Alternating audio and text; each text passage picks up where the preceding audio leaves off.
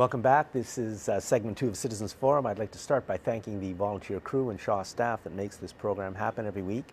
Our guest in this segment is Norm Ryder.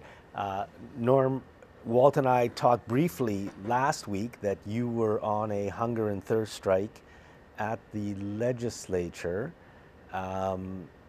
because of your long and crazy dealings with Worksafe BC. But a week later, you're still alive. So what's happened? Well, I did start the hunger and thirst strike last week, but there was a bit of movement, or potential movement, so a lot of people asked me not to do the thirst part of it, so I've stepped back from that. Over the weekend, I did take time off and started it again yesterday morning. Now, part of the movement was, which I knew he would do, that my MLA, Gary Holman, got on board, and is writing letters, how much good they do. He admits he doesn't know for sure how much good they will do, but he's working on it there. As well as on Friday, I got an email from Worksafe. They wanted to talk about one of my 3 concerns, my concern about notifying people of the serious danger if you're close to a source of radiation, that it's much more dangerous than even the same intensity further out. Now, your case, you were exposed to a fair bit of electromagnetic radiation. It's the same radiation that people get from their cell phones and all the wireless stuff, but just a lot more. Probably at least 400 times more. 400. And that's to start. There's complications that could even boost it higher. Yeah, but I'd also like to say that no level of electromagnetic radiation is really safe. Well, that's something like, how many cigarettes is it safe to smoke? Yeah, exactly. I mean, the answer is none. Yeah. But. So one of the reasons Worksafe has not done what you want is that they don't accept the scientific validity of the concerns you raise. Is that safe to say? They won't even look at it. Okay. But here it is. Well, actually, no. This has none of the scientific. This is my Worksafe WCAT file, 4 CDs, and they gave me my file, but they've excluded 400 documents of it as well, which are very critical, as well as one other document they won't even talk about, that they refer to it in a letter, or Worksafe refers to it in a letter that they sent to WCAT, giving them my file. And WCAT is the appeals division of Worksafe. Worksafe is a Crown corporation. WCAT is the appeal division and is a provincial government civil servant organization. But can we say they're like this? Very much so. Yeah. That Worksafe pays WCAT just short of $16 million a year to operate.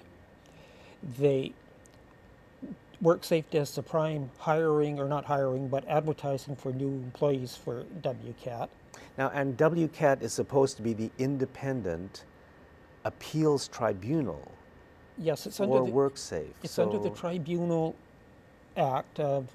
But their money comes from. Yes, and 100% of the work comes from Worksafe. And I understand they also report to the Worksafe, or Workers' Compensation Board.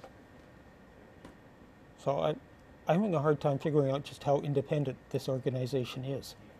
And I just want to say, on top of this box here, it says the documents include the several thousand scientific peer-reviewed pages that are referenced in your claim. So there's no shortage of thousands of studies that show that electromagnetic radiation can be damaging.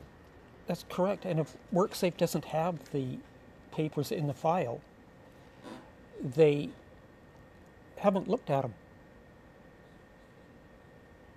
So they're just not looking at the science. I mean, we can go all the way down in many different ways. They aren't looking at the science. They don't even, now, you express, or one way of expressing the amount of radiation you get is power density in watts per square meter, microwatts per square centimeter, whatever. watts per square meter. Worksafe only refers to it as watts. So their number is, they're totally meaningless when they're comparing it to anything because they're using the wrong units, let alone the wrong, shall we say, number value. They're way out to lunch on. And somewhere in there, there's a page where WCAT says they can't correct errors in facts that have been supplied. Well, Worksafe has put an error in fact at the very beginning of my claim into my file, and no one will allow that wrong information to be removed. Can we ask what that wrong information is?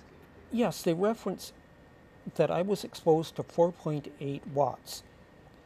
In actual fact, and they've been told many times all through this, I was exposed to 31.5 watts per square meter. But if you adjust for it being in the near field, the BC Centre for Disease Control and Industry Canada, among others, say you should multiply that by 4. So that means I was hit with 126 watts per square meter. Now that's getting up into the range of a microwave oven. And then you throw in other things such as stored energy, which can just boost it literally hundreds of times. So they're trying to compare it to a cell phone, and there are questions about cell phones. Well, 400 times more than a cell phone gives off intuitively you know it's going to have caused a problem.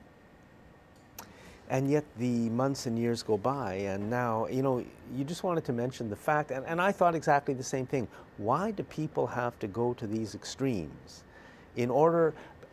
I think all you really want is a fair and honest hearing, so that if you have information and you're right, somebody can make some kind of decision, but it just never happens. They have never denied my case on the facts. It's always been, they're created facts. They make up stories about what I'm thinking. I mean, it's when you go through this file, it's pretty bizarre what they do. The sad thing is, I'm not the only person they have done this with. That there's many people that I have met that they have their own stories. I meet more at the legislature every day. That they have. You've all met them. Norm, we're out of time. Oh, I'm sorry. Okay. Well.